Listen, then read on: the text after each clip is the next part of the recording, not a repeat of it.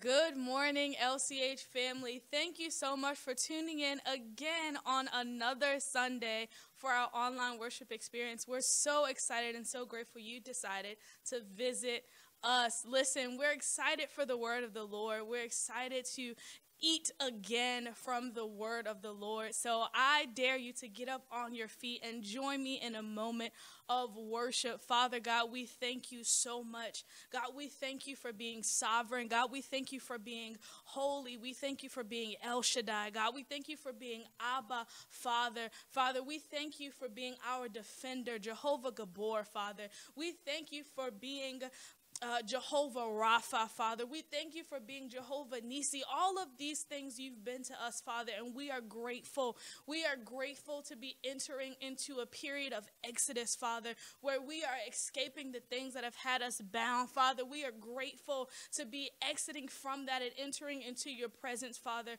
We are excited to dive deeper into your word today, Father. We are excited to be free.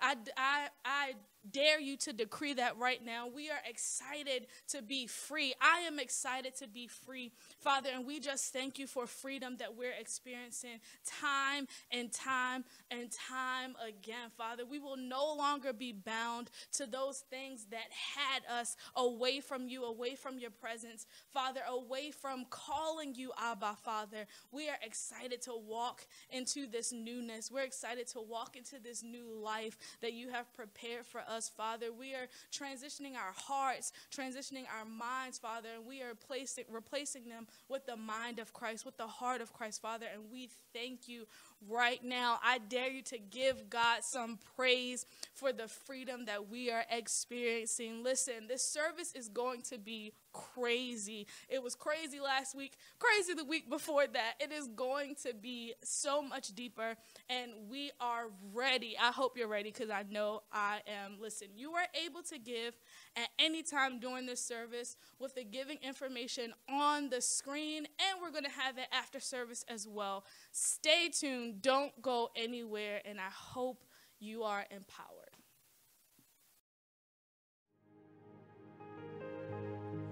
Good morning, Lord's Church of the Harvest. So good to be with y'all today.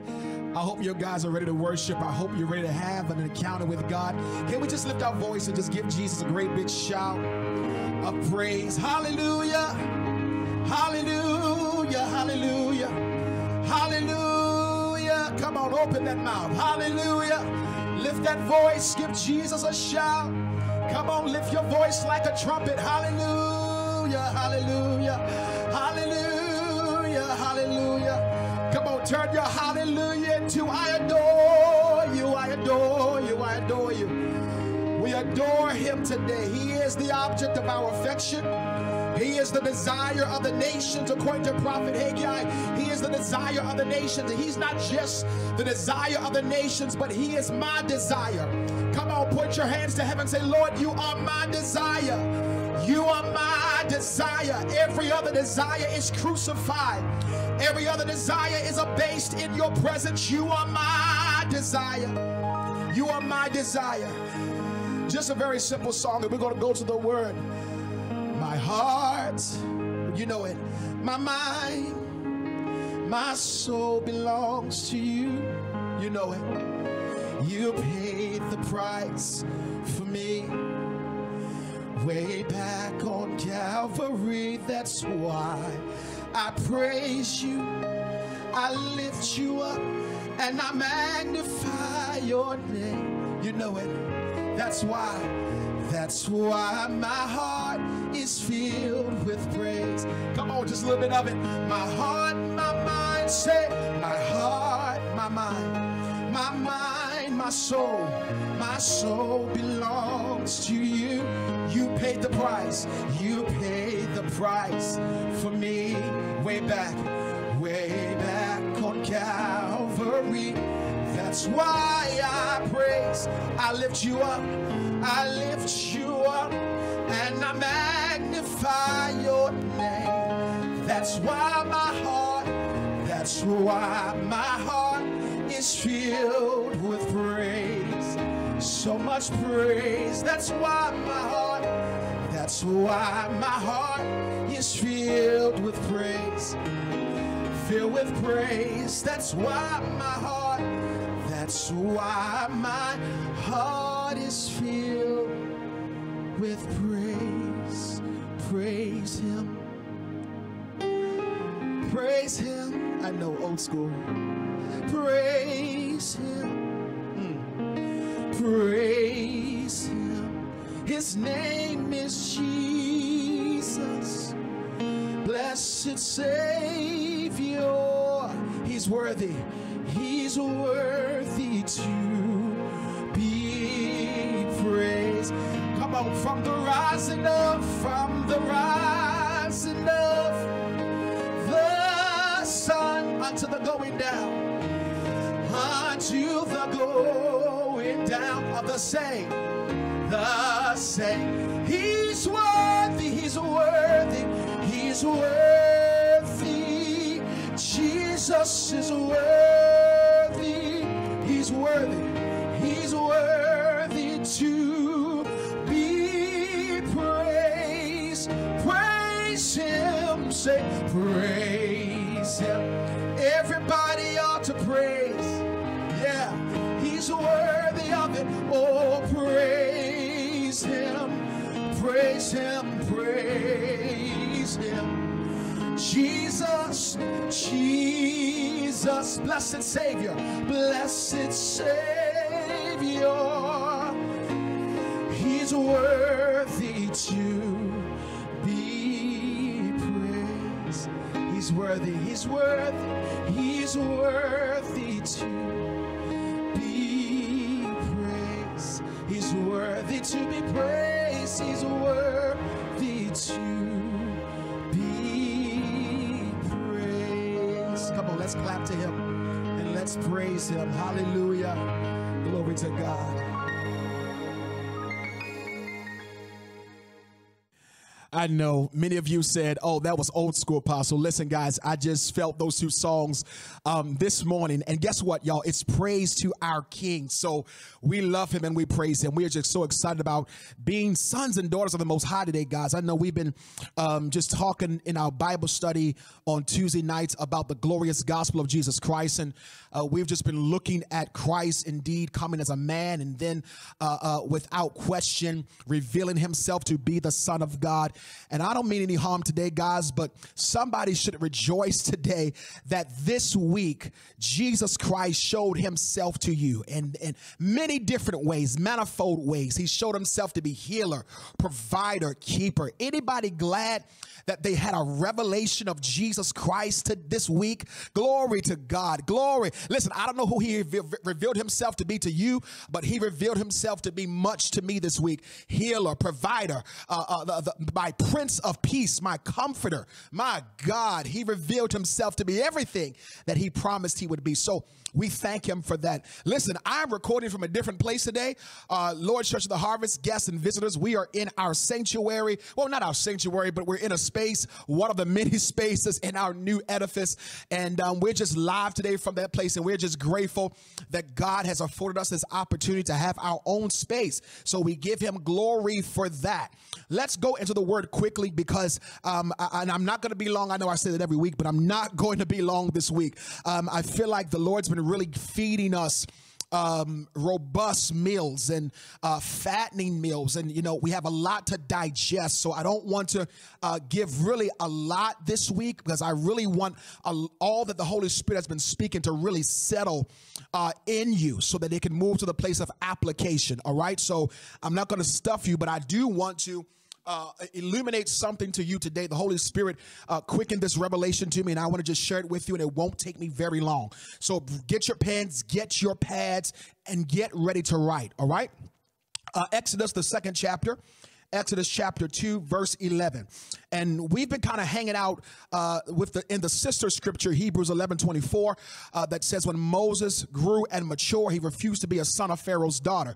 We've been hanging out there a bit and kind of leading up to what led to Moses' moment of awakening, if you will, or his moment of contemplation, or his moment of, or the initial moment of him making his exit from Egypt. And I want to just give another piece to this this, and I know for sure it's going to bring so much clarity to why God really wants his people free in this season. Exodus 2, it says, and it happened at that time that Moses grew up. Same thing that Hebrews 11:24 says, actually. And it happened at the time Moses grew up and went out to his brothers and saw their burdens, and he saw an Egyptian man striking a Hebrew man of his brothers, and he turned this way and that and saw that there was no man about, and he struck down the Egyptian and buried him in the sand. And he went out the next day, and look, 2 Hebrew men were brawling, and he said to one in the wrong, why should you strike your fellow? And he said, who set you as a man prince and a judge over us? Is it to kill me that you mean to kill? I'm sorry, as you killed the Egyptian? And Moses was afraid, and he thought surely the thing had become known. And Pharaoh heard of this thing, and he sought to kill Moses. The latter part says, and Moses fled from Pharaoh's presence and dwelt in the land of Midian. I want to focus more so on verses 11 and verses 12 today. I've read the rest of the story so that you can really see what led up to Moses' flight or Moses' exit.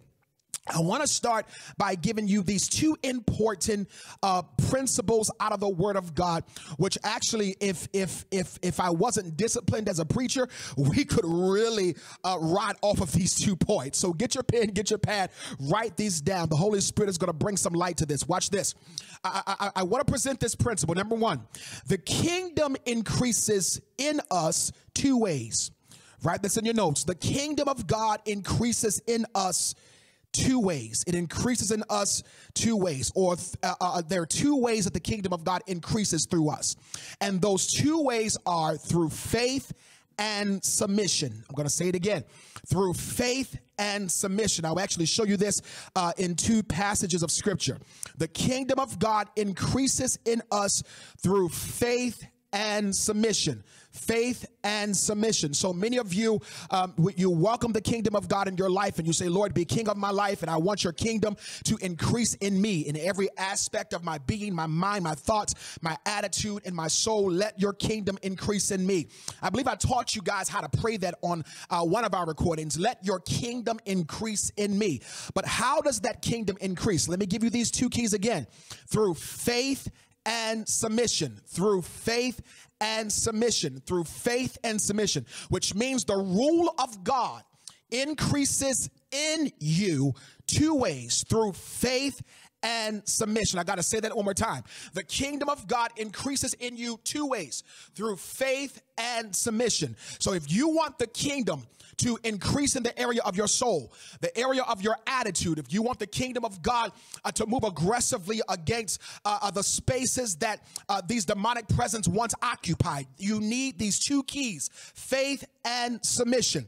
As we discussed from last week, how does faith come? Romans tells us that faith comes by hearing, and the hearing of the word of God. Romans 10, faith comes by hearing. So the more we hear, the more faith is ignited, right? Are you with me so far? Hang with me. Remember again that the kingdom of God increases through faith and submission. How does my faith increase? Through the hearing of the word of God. As I told you on last week, you're going to need faith to make an exit. You are going to need faith to make an escape. You're going to need to believe every ounce of God's word against what your taskmaster is telling you, against what your history has dictated to you. You're going to need faith. And how does faith for your exit come?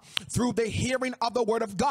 The more I hear, the more I am ready to respond. And as I respond, the kingdom of God increases in me. Are you hearing me now?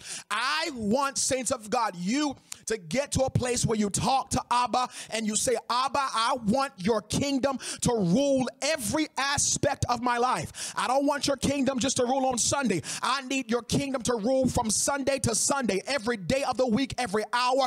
I need your kingdom. If you don't rule me, I'll walk according to my own rules. If you don't rule me, I'll lend myself to the carnal desires. I'll give myself. I need your kingdom to rule in my life. I don't want my rule rule anymore. I want your rule. So as we welcome the increase of the kingdom in us, we do that, number one, as I said, by faith. The more you hear the word of God, the more you are strengthened to respond to that word, and the kingdom increases in you. Here's the second way, through submission. Through submission. The kingdom of God increases in us through submission. Remember now, most of you, I'm going to help some of you in your prayer life, because a lot of you are saying, Holy Spirit, I want you to take charge. I want you to just take my mind, take my hands, take my lips and control them. But that's not what the Holy Spirit does, guys. The Bible says Holy Spirit is a gentleman, which means he does not force himself on anyone. Come on, y'all. He works with your will, your own volition, which means he wants you to partner with him. And as you partner with him, you submit to him. So the way the kingdom increases in us is through submission. Now watch what Jesus says in Matthew, the 18th chapter, verse 3. He says, unless you, one translation says this, unless you change and become like a child, you will never experience the kingdom of God. That was huge. Unless you change and become like a child, you will never experience the kingdom of God. Here's what this means, that children are full of faith. Here's the two keys. Children are full of submission. Come on. The only way the kingdom is going to increase in you is you got to humble yourself to a childlike demeanor, a childlike state, having a childlike faith and a childlike submission, seeing God as the leader, seeing him as father, and saying, I have faith in everything that you say. I have confidence in everything that you say. That's the childlike position. Come on. The kingdom is not going to increase in you with a know-it-all attitude. The kingdom is not going to increase in you with an arrogant posture and demeanor. Actually, the Bible says, humble yourself in the presence of God, and he in due season will exalt you. That the way God elevates you, the way God increases in you, is through submission and humility. Somebody should shout humility. I know that's a word we don't like. Submission is a word we don't like, but that's the only way the kingdom of God will increase in you. You can't yell for the kingdom of God to increase in you. Come on. You can't shout for the kingdom of God to increase in you. It only comes two ways, through submission and through faith. And you have to take on the childlike posture. Now, if that is true about the kingdom of God, remember there is a counterfeit dominion that operates based upon kingdom of light principles, which means they take the dominion of darkness rather takes kingdom of light principles and perverts those principles. Why? Because the kingdom of darkness knows that those principles actually work. So if the kingdom of God increases in us through faith and submission,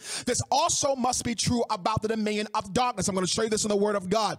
It also must be true about the dominion of darkness. The dominion of darkness increases through faith and submission. Now, some of you say, well, what do you mean faith? When you listen to the voices that are apart from the Holy Spirit and you respond to those voices, that's called faith, right?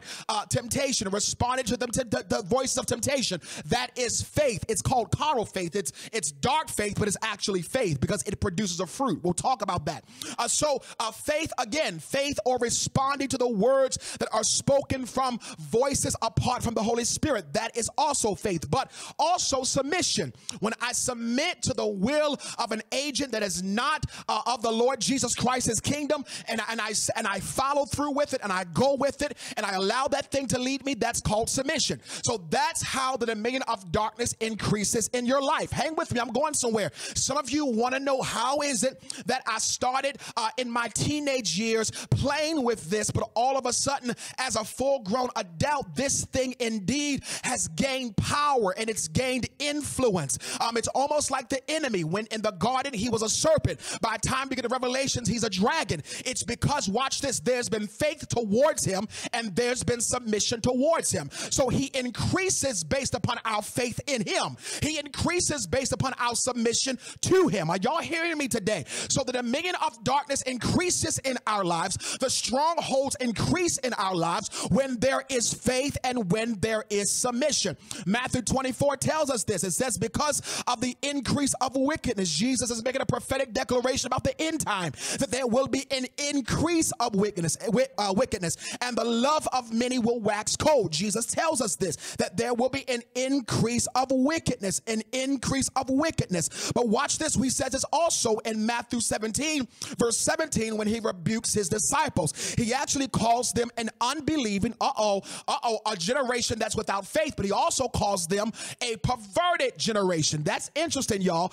because watch this. You cannot be a people of faith and not believe God. Come on. You're either going to be a people of faith, believing God, or you're going to be a people who draws a line and say, listen, I'd rather not believe and not call myself a person of faith. But if you're going to be a person of faith, you have to believe God. And God actually says that faithlessness, or not having faith in God, opens a door to perversion, because when there's no faith in God, there is a twisting of what is true. There's a manipulation of what is reality, if you will, or truth. So God says this. He says that there will be an increase of wickedness, which will lead to, let's put this together, unbelieving, a perverse generation. That speaks again to the increase and the effects of the increase of wickedness. Are you hearing what I'm saying to you? So why are you leading us this way, Apostle, this morning? Because I need you to see that the text in Exodus 2 actually says Moses grew up. So here's what this means, guys. Moses was in Pharaoh's house for an extended period of time, which means there was a lot of Egypt in him when he was a child. Listen to what I'm going to say, y'all. When he was a child, he was mentored and tutored by the Egyptians, which means this Egyptian hold, or the spirit of Egypt, had time to grow and develop. Listen to what I'm saying. So you see why there was such a conflict in Moses in this text in Exodus 2, because Moses is feuding, or he's warring with what I know to be true about my DNA versus what I have grown up in, what I've submitted myself to all of these years. See, it would have been easy for Moses to make an escape had he not had the growing presence of Egypt on the inside of him. I'm saying something. Listen, here's why most of our escapes and our deliverance is very difficult. Come on, y'all, I need to tell you, it's not going to be a smooth deliverance. It's not going to be a smooth escape. Why? Because that stronghold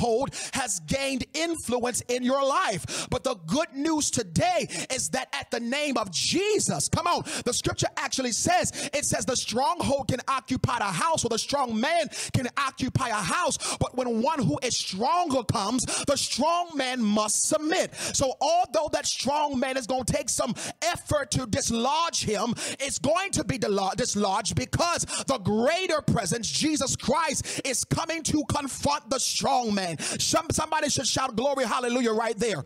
So watch this. So Moses now is dealing with, again, I taught this last week, the voice of his DNA, the voice of his breath, the voice of who he knows he is, versus, guys, the indoctrination of Egypt. Because watch it, he's been in Egypt for a long time. Scholars say that he left Egypt actually at the age of 40. So he was indoctrinated by Egyptian philosophy and theology for over 30-something years, guys. So you can imagine that there was a stubborn strong man that did not want to let Moses go. But I want to show you what actually caused the story and the text to shift. Now, the Bible says that Moses, that he went to his brothers and he saw something happening. Now, I want to highlight this because I want to give you a key to deliverance and freedom that I believe the enemy does not want you to see. When Moses goes to his brother, the Bible says that he is watching, let me break this down, he is watching an Egyptian. He's watching an Egyptian. Remember now, the Egyptians represent the lifestyle of sin, the taskmaster, the hold of sin. He saw an Egyptian putting an increased burden on one of his Hebrew brothers. And the Bible declares that this Egyptian actually was striking this Hebrew. Now, y'all, I know. Now, watch this. Moses, y'all, some of y'all see it already. Moses is an Egyptian, right? So he really shouldn't have a problem with the Egyptian striking his brother, but something happened in Moses. I believe this is something the Holy Spirit revealed to me through reading the text. I believe that Moses actually saw his future in the Egyptian that was striking his brother. Hang with me, I'm going to prove my point to you. He saw his future in the Egyptian that was striking his brother. Let me show you what James actually says. James 1 verse 14. Watch this. I'm going to show you James 1 verse. Actually, let's start with 13. It says, let no one say when he is tempted, I am tempted from God, for God is incapable of being tempted by what is evil, and he himself tempts no one. Verse 14, but every person is tempted when he is drawn away and enticed and baited by his own evil desires, lusts, and passions. Verse 15. Now watch this. Watch this. I'm going to connect these dots. It says, then evil desire, when it is conceived. Watch it now. Conception. When an evil desire is conceived, it gives birth to sin. I'm going to say it again. When an evil desire is conceived, it gives birth to sin. We're looking at stages of growth, y'all. It gives birth to sin. And when it is fully matured, okay, so there is a birthing of sin and there's a maturing of sin. But when sin is at its maturity and when it's fully grown, it leads to death. So watch this, y'all. This it starts first with, watch it, us being tempted. Then it starts first, then it moves to us yielding to the temptation. Verse 15, it says, then the evil desire, when it is conceived, conception, it gives birth to sin. So we see temptation, we see conception, we see birth of sin, and then we see the maturity, which is death. Remember, I told you that one of the reasons I believe through reading this text, Moses had a aha moment or an awakening, is that he saw himself in the Egyptian that was striking his brother. Watch this, y'all. See, Moses, although he grew up in Pharaoh's house, he had not come to the place where he was enforcing harsh treatment on the Hebrews. But just because he was not at that place yet does not mean that the seed was not in him. I'm going to say it again. Just because he wasn't at that place yet does not mean that the seed was not in him. Oh, y'all, watch this. Watch this. Many of us right now, there are certain seeds and proclivities and habits that are small. They're in the conception stage. They're in the sin stage. But watch this. God, to arrest your conscience, to arrest your attention, will give you a glimpse of what the end will look like if this seed in you continues to grow. Lord.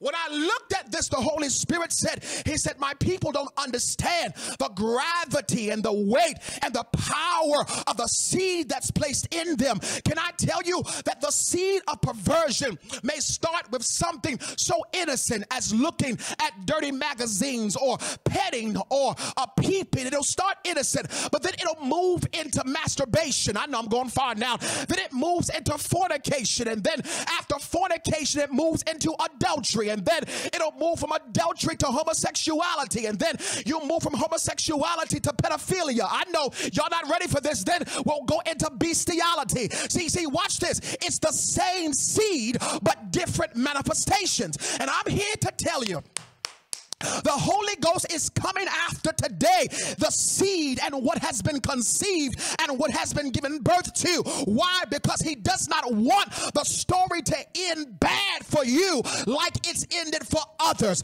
God does not want this thing to grow in you. I know. See, here's the thing. We're so quick to judge more.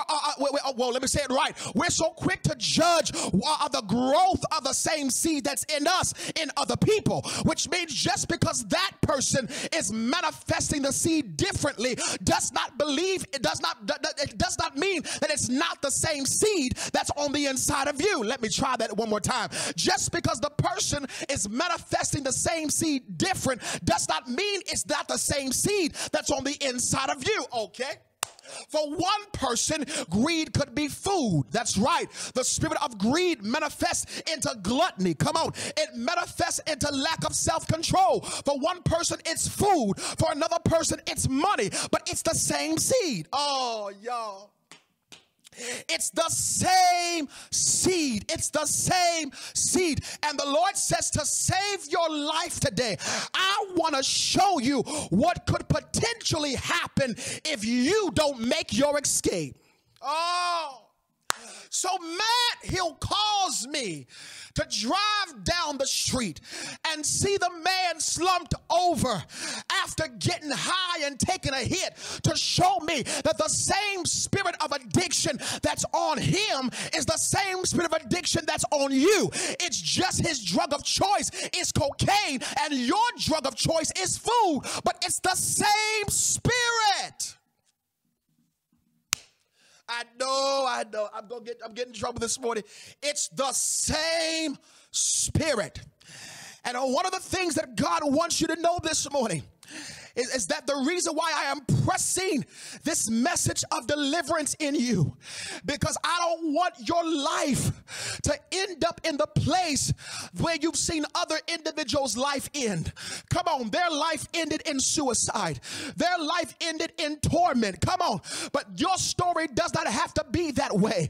God is setting before you an opportunity right now to make an escape. I'm sorry. Listen, saints of God. Listen. There are two things that I believe God shows us.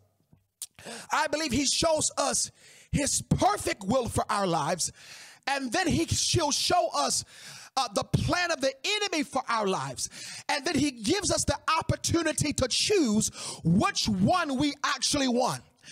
And once you catch a glimpse of what the enemy actually planned for you, Lord, I feel the anointing, man. When you catch a glimpse, y'all, I was tired when I started this message. I feel strength now. When you catch a glimpse, see, here's the thing. Some of you on this call or this live today, you actually caught a glimpse. Come on.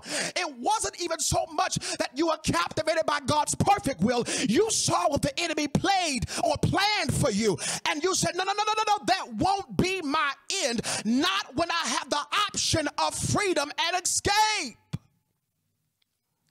It doesn't have to end in death for you. It doesn't have to end that way for you. Listen, you actually have a choice today. You can choose life or you can choose death. And I believe, saints of God, I believe that when I choose life, it brings me to a place of submission. Is right where I started, where I say, God, I submit to your perfect will for my life. I don't want the one that the enemy has carved out. Please don't be deceived. Please don't be deceived. The enemy has studied you, and he actually has an end goal for you. And that's why, y'all, he's already put the right people in your life. He put the tool of temptation right before you. He has set it up for your story to end in demise. But now I know, Lord Jesus, now I know. And sometimes that knowing comes by seeing what your future could be, even if it's revealed through other people. That could be me. That could be me. That's what the enemy desires my end to be. Oh, saints of God, I'm almost done. I'm pretty much done. But I want to nail this in. Moses had a glimpse, I believe. He had a glimpse. He saw what he could be. He could be a persecutor of his brethren. Actually, to be contextually accurate, Hebrews 11:24 actually says it. It says he chose, come on. He chose to suffer the affliction of being a Hebrew rather than enjoy the pleasures of being an Egyptian. Lord Jesus. Meaning Moses saw what his future could be, and he didn't want it. He didn't want it. He made a choice. Y'all, listen. I know it's a song and it's a cliche about us seeing ourselves in the future, but actually my prayer this week is that the Lord causes your eyes to be open so you can see the future of not just God's prophetic plan for you, but also what the enemy has planned for you. And I'm going to tell you, you ain't got to look far. He'll put a person right in your midst. And this is why we got to be careful how we judge people. We got to be careful how we judge people who sin different than we do. I know I'm getting in trouble, y'all. Because while pedophilia may be their manifestation of a perverted seed, masturbation could be your manifestation of a perverted seed. Okay. While spells and enchantments are the manifestation of someone who is indulging in working with familiar spirits, or what we call witchcraft, yours in small seed form is manipulation. Okay, it's the same seed, it's just a different manifestation. So before you start consulting stars and crystals, God, and putting chants and spells on people and stabbing dolls and stuff, I know. See, y'all think that's extreme. See, but that's when it's mature and grown. But it's the same seed that's in the person who is manipulative, who has a habit of lying and deceiving people. It's the same seed. But God wants to uproot it. But again, Holy Spirit is a gentleman. He's oh, here we go. Deuteronomy, behold, I set before you life and death, curse and blessings. Which one are you going to choose? I know this is a quick, sobering word today. I mean sobering, because right now the enemy is showing you that it's all good. You know, let me make the devil out of a liar. Listen, guys, my life has been hit by so much warfare since I started this deliverance teaching series, and I might as well go all the way. Here's what the enemy wants you to think. I'm exposing something now. He wants you to think that it's innocent. It's just a pet thing that you can control, Lord. Oh, but the more you feed it, the more you submit to it, the more that thing begins to grow in strength and power. And eventually you get to a place where you feel like, I can't control this anymore. In one season, I could control it. I could manage it. But now it seems like this thing is controlling me. But the hope is that he came to set the captive free. My question is, are you willing to allow the kingdom of God to increase in you? You're going to have to come as a child, bearing it all, exposing it all, not hiding and concealing it. Yes, mama, I was caught. Dad, I was caught with my hand in the cookie jar. Yes, it was me. I'm not hiding this. I'm not making light of this. I'm bearing it all, because at the end of the day, the way your kingdom increases in my life is through submission. So I submit myself to you to shut off the roads that lead to death. James says it. Temptation. Then once the evil desire is conceived, once there's a plan, that's what that word actually means, plan. Because listen, every sin starts with a plan. I know y'all ain't come for this morning. It starts with a plan. There's a plan working in your mind. But after there is sin, then what's next? Once it's mature, maturity speaks of growth, feeding. You're feeding that dragon. Once it grows, then it leads to death. I'm closing. There was an article about a young girl whose father collected reptiles and serpents, and more so exotic serpents or reptiles. And he brought his daughter a Burmese python. And the Burmese python was fed well. And as it was being fed well, it began to increase in size. Guys, if you know anything about Burmese pythons, they're one of the biggest snakes. I only know because I used to study snakes. But this Burmese python began to increase in size, and the little girl would sleep with the python, and the python would increase in size, and it would wrap itself around the girl, and she would sleep comfortably, and the python was no threat. But once the python grew to the point where it was over 300 pounds, I believe, it stopped eating. And the father of the serpent took the serpent to the doctor, the vet, to figure out why it was that the python was not eating. And the vet, knowing the nature of reptiles, especially constrictors, said, I have some questions for you. Where does this snake sleep? And the father began to say, well, the serpent sleep, the snake sleeps with my daughter.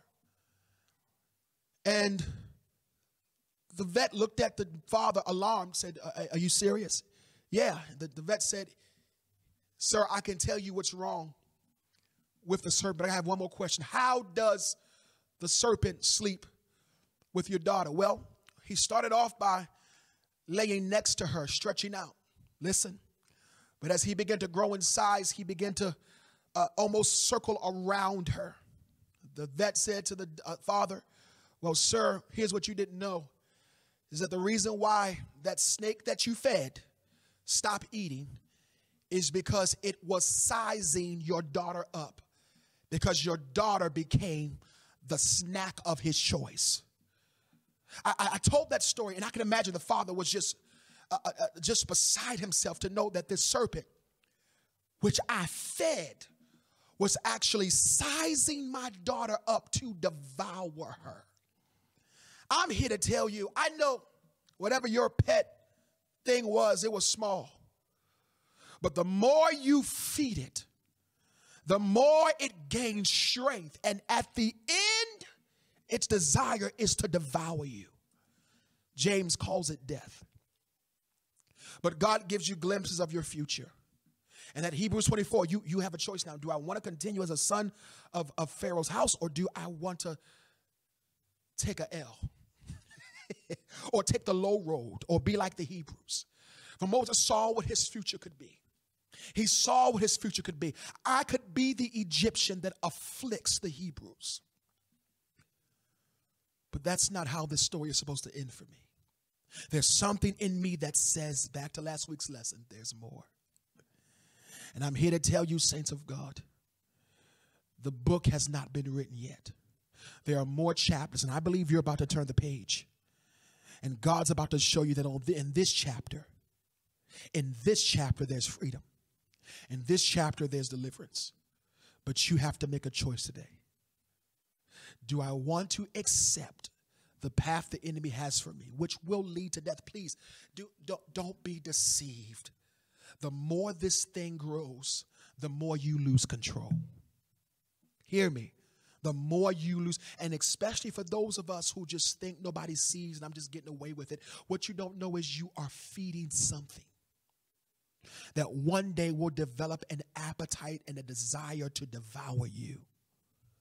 For your enemy, Satan, wanders to and fro. Actually calls him a lion, like a lion, seeking whom he may devour. But God has set before you life and death. Choose life today.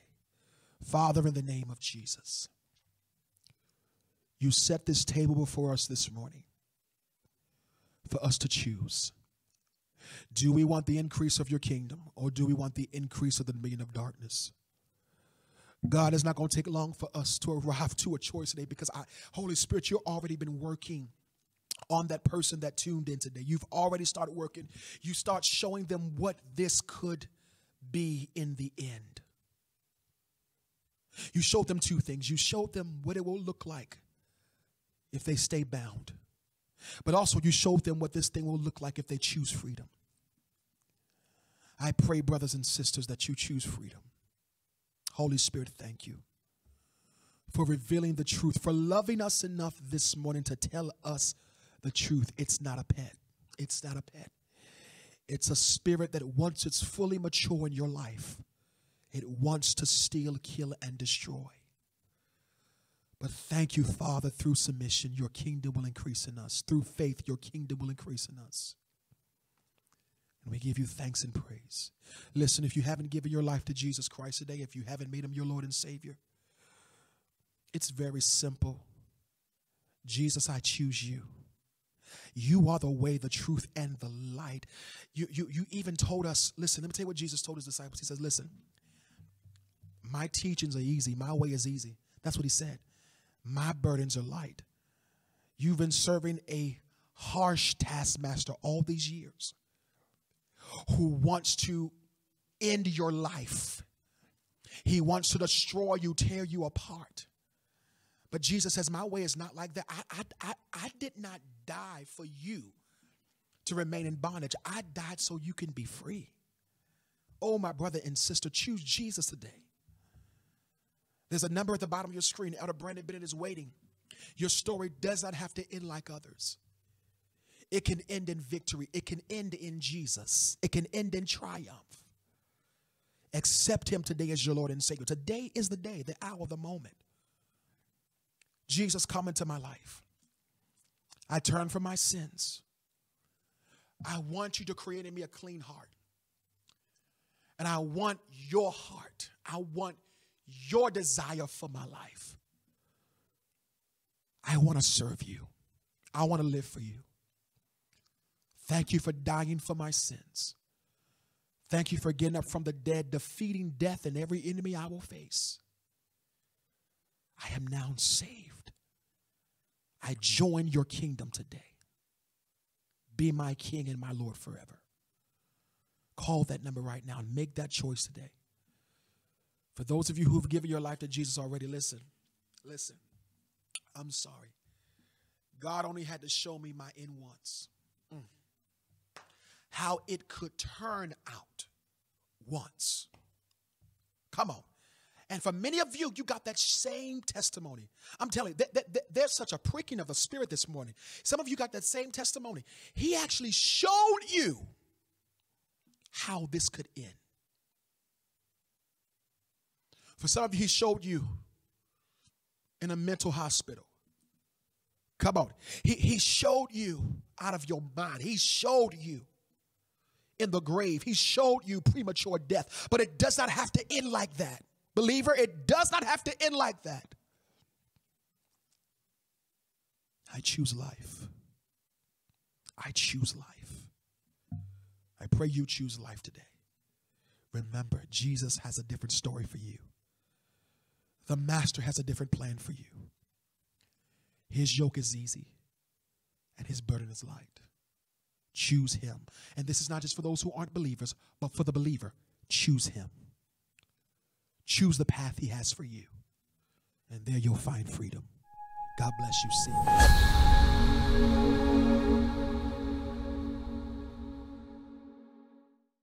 Hey guys, on behalf of LCH's Go to the World evangelism team, we want to invite you to join in our Target 1 campaign. What is Target 1? So glad you asked. If you're a believer and a follower of Christ, you have already been commissioned to make disciples. So look, we are encouraging you to commit to at least one. How does this look? First step is start with consecrating your life to God. The Bible tells us to present our bodies as a living sacrifice. 2, pray for that one lost soul. Remember that Jesus came to seek and to save that which was lost. So this is exactly what we have to do. Number 3, let's co-labor with Christ. Remember, this is our responsibility to work alongside God to bring these lost souls in. Last but not least, create a disciple. Look, we're not looking to just create converts, but we're looking to create students of God's Word. And guess what? We believe that you have what it takes, because the same Spirit that rose Jesus from the dead lives in you. So let's all do our part and look forward to hearing from our Father. Job well done.